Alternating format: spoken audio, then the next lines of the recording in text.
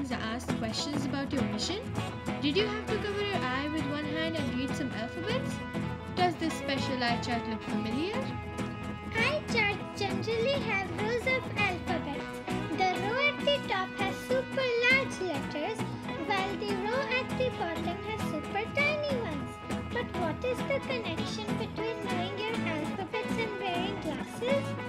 All the lines on the chart have individual numbers. During the eye exam, you're asked to read the letter in every line until they become too tiny for you to clearly understand.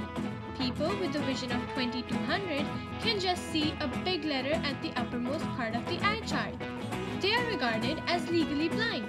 A 20/20 vision, however, means that your eyesight is pretty good. It indicates that you can read line 20 from 20 feet.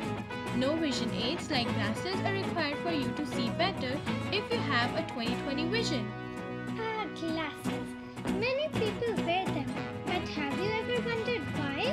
Some wear them to see things far away, like when driving or reading posters at a distance. Others may use them for viewing detailed objects closer to them, like when reading, using devices, or crocheting. Some people even wear them all day long. Some people have trouble seeing things that are far away from them. They have nearsightedness, which is also called as myopia. My-o-pia. Pronounce with me. My-o-pia. While they can see things closer to them, they have trouble seeing objects that are far away. Things that are far away can appear blurry to them. Now, here's the scientific reason why nearsightedness occurs. So, here's your eye. When you see an object, light is reflected off the object for you to be able to see it. In an eye that doesn't need glasses and is perfectly focused, the light that enters the eye bends in a way that is focused at the thin layer of tissue at the back of the eye, called the retina. In a person who is nearsighted or myopic, the size of the eye is bigger. As a result of this, the light is focused in front of the retina. The light is not focused when it reaches the retina, and so the vision ends up being fuzzy. But what about people who have trouble reading or seeing things that are close to them? They have hyperopia, which is also known as, you may have guessed it, farsightedness. This happens when the light is focused to create a visual image behind the retina. A person may be farsighted if they have a smaller eyeball or weak ability to focus. Astigmatism is another condition that can cause people to wear glasses. Let's go.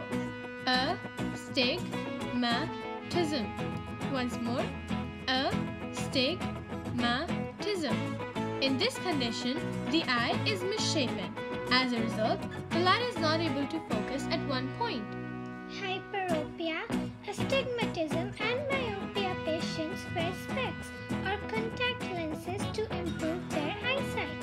But how do these vision aids actually work?